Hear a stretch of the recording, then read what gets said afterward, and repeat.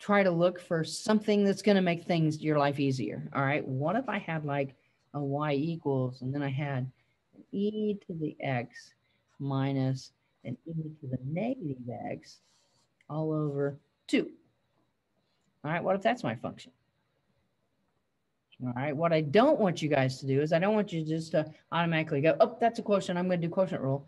All right, I mean, some of you might like quotient rule, and with the 2 in the bottom, that's a constant. So, I mean, it might not be too bad, but wouldn't it be easier if I rewrote this as y equals, if I pull out that 1/2 times an e to the x minus an e to the negative x, all right? Because then what? I could do product rule, but the first term, I could do product rule, but the first term there is a 1/2, which means that second part of the product rule is going to fall out because the derivative of 1/2 is going to be 0.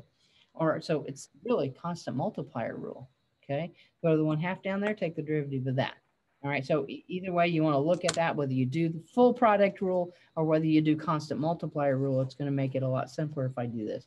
All right, so I'll have a 1/2, all right, times the derivative here, okay? Now, derivative of e to the x is going to be e to the x, e to the u prime, my u being the x, derivative of x is 1.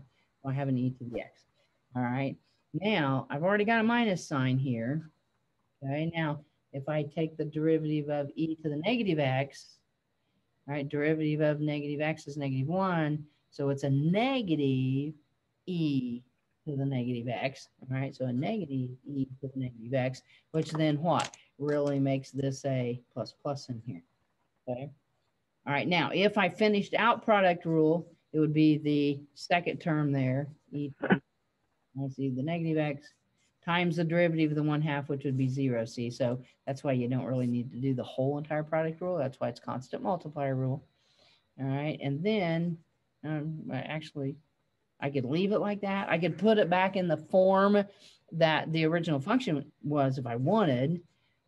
All right, I'd probably just stop, but you could do e to the x plus e to the negative x all over 2 if I wanted to make it look more like my original problem. Okay. But again, if you should always be looking, well, okay, here's the function they give me. All right, do I actually want to use that function, or do I want to try to manipulate it a little bit better so that it's maybe easier to work out? All right. Now,